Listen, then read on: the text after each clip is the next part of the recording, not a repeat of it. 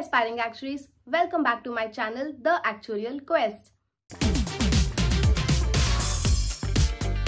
I am Anchal, your actuarial mentor, and this video is a part of Know Your Exam series in which I brief you on all the actuarial subjects one by one. So I pick one actuarial subject for each video and I give you an overview of that subject, as in what you will learn from that subject. Its exam format, its recent year pass rates and pass marks, prerequisite subject, as in which subject you should have already studied before selecting this subject, and its application in the actuarial work. Today's Know Your Exam subject is CS1, so let's get started. CS1 and CM1 are two of the most basic yet important initial exams in the IFoA and IAI curriculum. And these two exams are also important from an entry-level job perspective. I have already shared the Know Your Exam video on CM1, so if you're deciding which exam to choose between CS1 and CM1, then both these Know Your Exam videos should help in deciding. Subject CS1 is all about the basic actuarial statistics and probability. Now, if you think actuarial science revolves around probability and statistics, because an important part of an actuarial job is to make predictions and estimations of the uncertain future events. So in the most general terms, actuaries predict into the future by studying the past events. All these predictions are only possible with the help of probability and data analysis and statistics. And therefore, CS1 is an important subject in actuarial science. So the syllabus starts with random variables and their distributions. Random variable, any variable that can take values randomly. Like how many calls can a Airtel customer care might receive in the next 1 hour. It can be anything from 0, 20, 30, 100 and so on. And its distribution would be all the possible values that it can take. Like if Airtel has 5 customers, then all possible values would be any integer between 0 to 5. Then you'll study the different types of distributions. Some of them would be discrete distributions, which can take only specific values from a range, while some other would be continuous distributions, which can take any infinite number of values from a range. Like the number of calls that might be received in the next 1 hour would be a discrete distribution, as it can take only specific integer values between 0 to 5. It cannot take values like 1.5 or 3.25 or 5.67. Then there will be different formulas for calculating probabilities and average or mean values of all these different distributions. You will also study about the joint or conditional distributions, like two different random variables might be related to each other. For example, how many calls will a single Airtel customer care representative might take up in the next 1 hour will be conditional upon the total number of calls that the Airtel customer care center might receive in the next 1 hour. Further, you will study the central limit theorem. So if you pick a sample from any of the distributions and keep on increasing the sample size, then the average of all these random samples will belong to a normal distribution. And you know, normal distribution is one of the most widely used distribution in the actuarial statistics. Further on, you will study the data analysis, which is to analyze the data by picking a random sample out of it and study the pattern of data and variables. Study confidence intervals and prediction intervals. Since we are estimating based on a random sample, our estimation cannot be 100% accurate.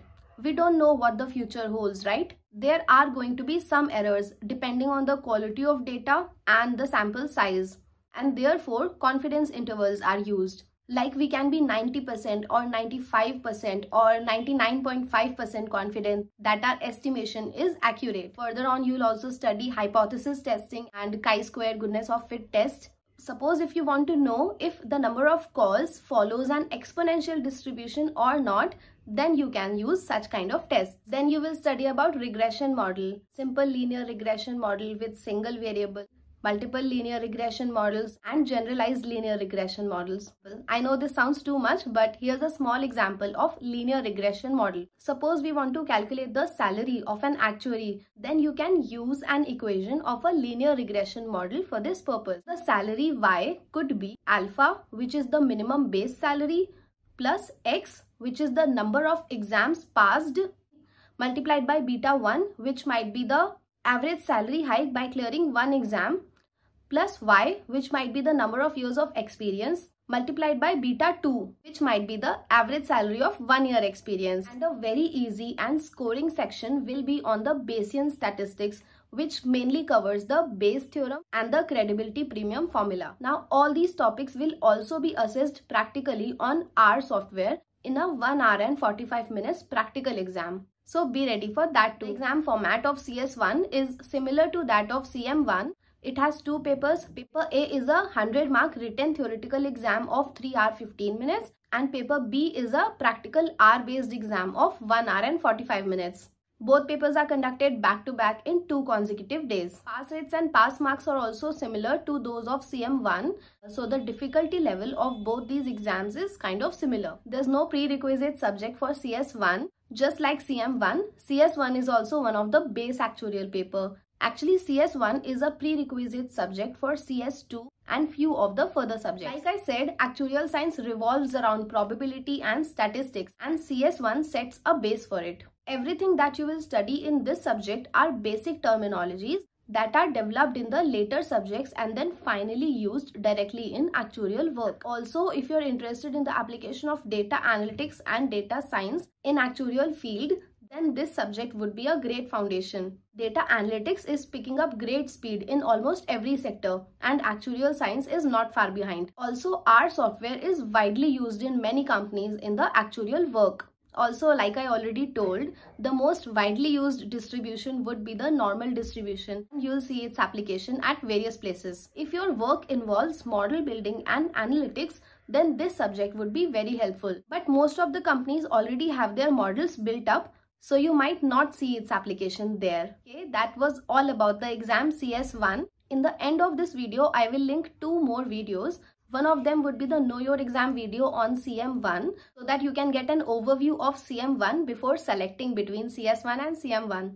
And the other video would be on the first actuarial exam. So if you've already decided on which exam to attempt first, this video will help you on how to start with the studies and prepare for your exam. I will cover all other subjects in the upcoming videos of the Know Your Exam series. Please let me know in the comments which subject Know Your Exam video you would like to see next. Till then, please like and share this video if you found it helpful. Signing off for now. We'll be back soon.